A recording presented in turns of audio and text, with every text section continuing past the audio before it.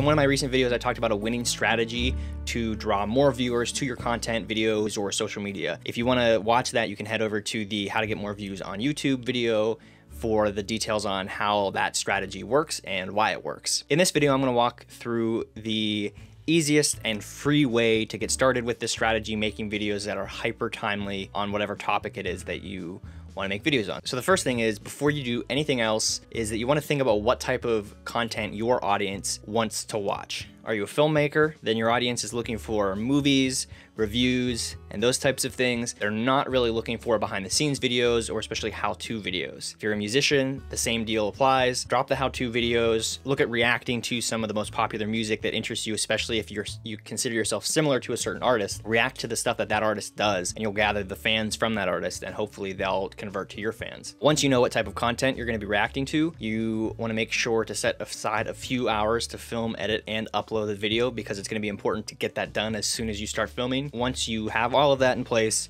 go to wherever you can get the most recent videos about the subject that you are trying to react to. In this video, we're going to be using movies as an example. I like to use IMDb because it's a trendsetter for a lot of the other online media sites around movies. I go to the trailers tab and click the most recent option. It's incredibly important to be choosing something that's been released in the last 24 hours. If it was released an hour ago, that's even better. The next step is simple. You go to set up your camera, which you can use your phone like I'm using right now, or even a cheap webcam.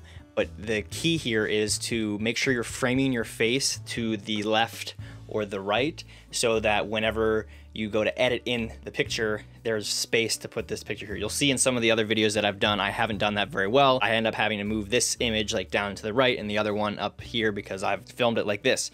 Really, you want to be filming like this so that there's plenty of space to put a video there, or vice versa, whatever it is. Once you got the framing down, you're going to want to film your video. That's as simple as that. You want to be close to your computer or something that you can watch the trailer or the music video or whatever it is on. Do a little intro explaining what you're doing, so like 10-15 seconds. Hey, the new Eminem music video just came out. I'm gonna react to it. It sounds awesome. Press play on the video and make sure you have the volume turned up on the video, not the whole way. Just turn it quiet enough that your camera or your phone can hear what you are recording, because that'll help you match it up later, but not so loud that you can't hear what you're saying, because in this audio, that's really what's important, is what you're saying. So then play the video through in real time and kind of react to everything that's going on. And then after it plays through, keep your camera running and talk about your afterthoughts of the video. And you can talk about this stuff at length, because YouTube videos don't have to be short anymore. So don't be afraid to talk for a while, as long as it's interesting and you can keep your energy up. Now you're going to want to get that footage onto your computer, and you'll want to head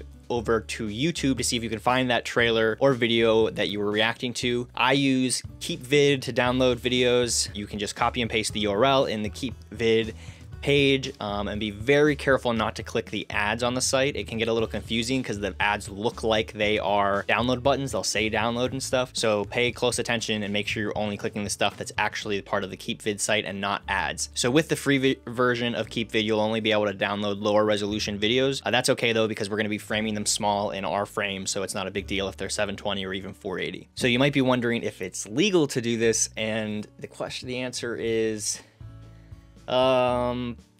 kind of.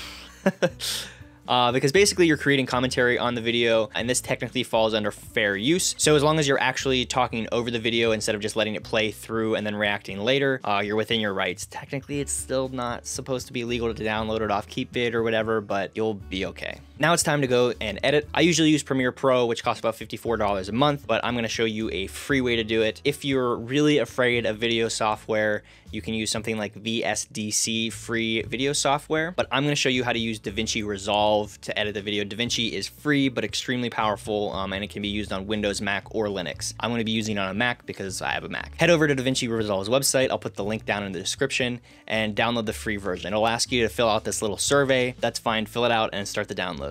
So then once it downloads, you're gonna go through the install process, and then you're gonna open up a project. There'll be a few setup prompts, and you can use these to help you get used to the program. I'm gonna skip right by them so that we can just get into the editing in this video. When starting a new project, it's gonna ask you to choose from some options, and you're gonna wanna choose the HD video 1080p, and you're gonna set up your project folder. I really recommend setting up a new project folder rather than just placing it in the movies folder, because things start to get lost when they just go into that movie folder. I put a desktop folder and then I can move that folder somewhere else later. And it'll give you the options to select your keyboard layout, and I'm going to choose Adobe Premiere Pro since I'm used to using Adobe. You can use whatever you want there.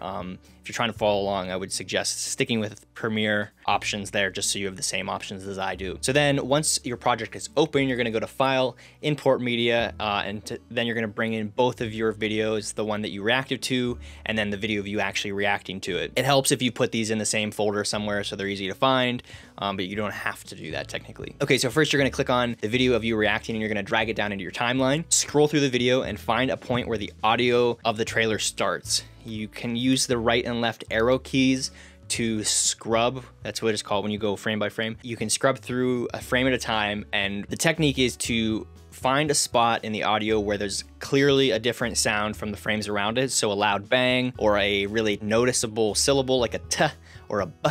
You can get the right when the b starts or whatever it is.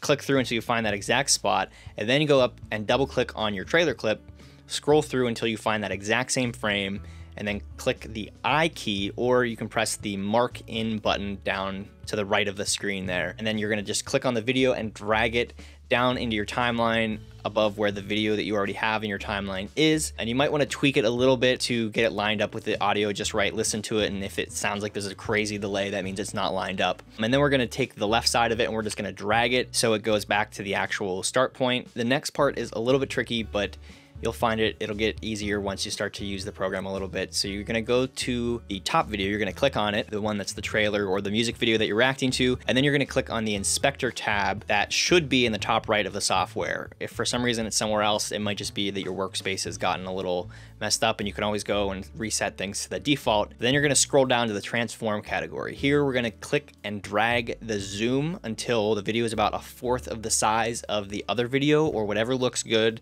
And then we're gonna change the position values so that it fits in the empty spot that should be in the video that you filmed. Once you're happy with the video, then go down to the Deliver tab at the bottom of the program. From there, you're gonna export however you'd like. In this video, we're just gonna use the YouTube default settings, but change it from 720 to 1080. Click the Browse button to make sure that you're saving it somewhere you can actually find it, and then hit Add to Render Queue. A new file should pop up in the render queue on the right side of the program, and then from there, you're gonna click and make sure that file is highlighted and click Start Render. It might take a while on your computer, depending on how fast your computer is, but then once it's done, you're done with DaVinci Resolve, so you can close out of DaVinci Resolve, upload the video to YouTube, make sure the titles are something that'll actually mean it will be found. Try to think of your titles as, if I'm just a random person, I know nothing about you, and I'm just looking for some videos on this topic, what am I gonna type in? That's how you should focus your titles. And it's important not to be deceptive with your titling or your video thumbnail. This might get you more views at first, but it's going to get you dislikes, and the long-term effects are gonna way outweigh